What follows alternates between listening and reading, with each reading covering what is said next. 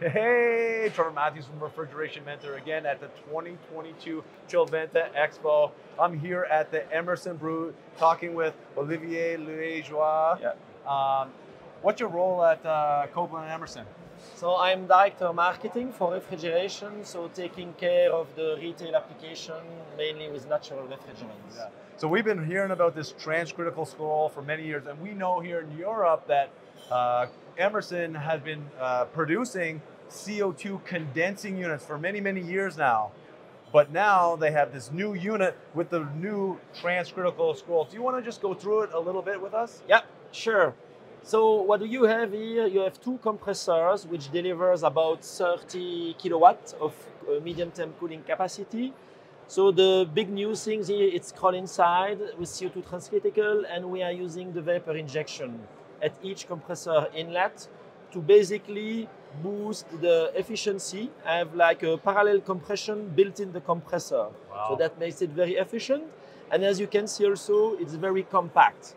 For a 30 kilowatt machine, this is really, really compact, which is good for the city center application. Yeah, exactly. So the other good thing about the unit is it can be modular. So you can split the compression module and the gas cooler. Oh, wow. You can put one on the roof, the other one in the building, or vice versa. Okay. So you can really combine the way you want to be as efficient, as quiet that you want to be. Yeah, that is really cool because I've seen this for many, many years, even when I used to be at Emerson, when they talked about it. Now it's here.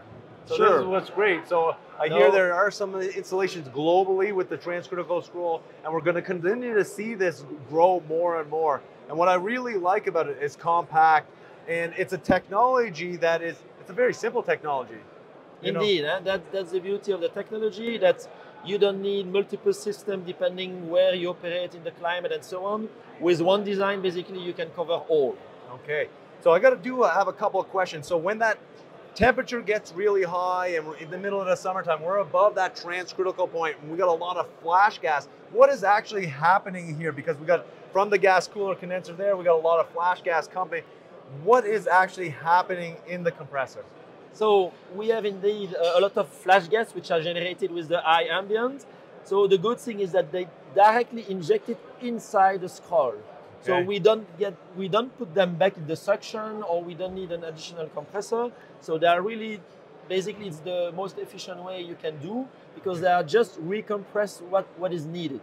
Okay. So that's really, and then we have, of course, in the electrical cabinet, we have the controller, which is really managing in an efficient and reliable way this vapor injection. Okay, another good question then. So as the pressure starts to rise in the flash tank receiver, the controller would say, okay, the pressure is getting really high, open this solenoid here to start injecting. Is that how it goes? It's based off pressure? Yeah, indeed. So it's also managing, making sure that the compressor stay within the safe limits, let's say. Awesome. I love this. I love this. So if you want to learn more about Copeland's CO2 transcritical scroll technology, head out to their website. They got a lot of great information there. I want to thank you, Olivier, for your time. Thank you, Trevor. Thanks.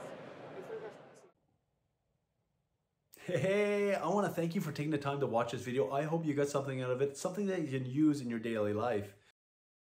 If you like this video, hit the thumbs up button, hit the subscribe button, and click the bell button, because when you do click the bell button, it will notify you anytime new videos are released. Also, check out the Refrigeration Mentor webpage at refrigerationmentor.com, where I'll have all the different trainings, upcoming events, the different podcasts I've been on, as well as the Refrigeration Mentor podcast. If you want to check that out on Apple, Spotify, Google, any service provider of your choice.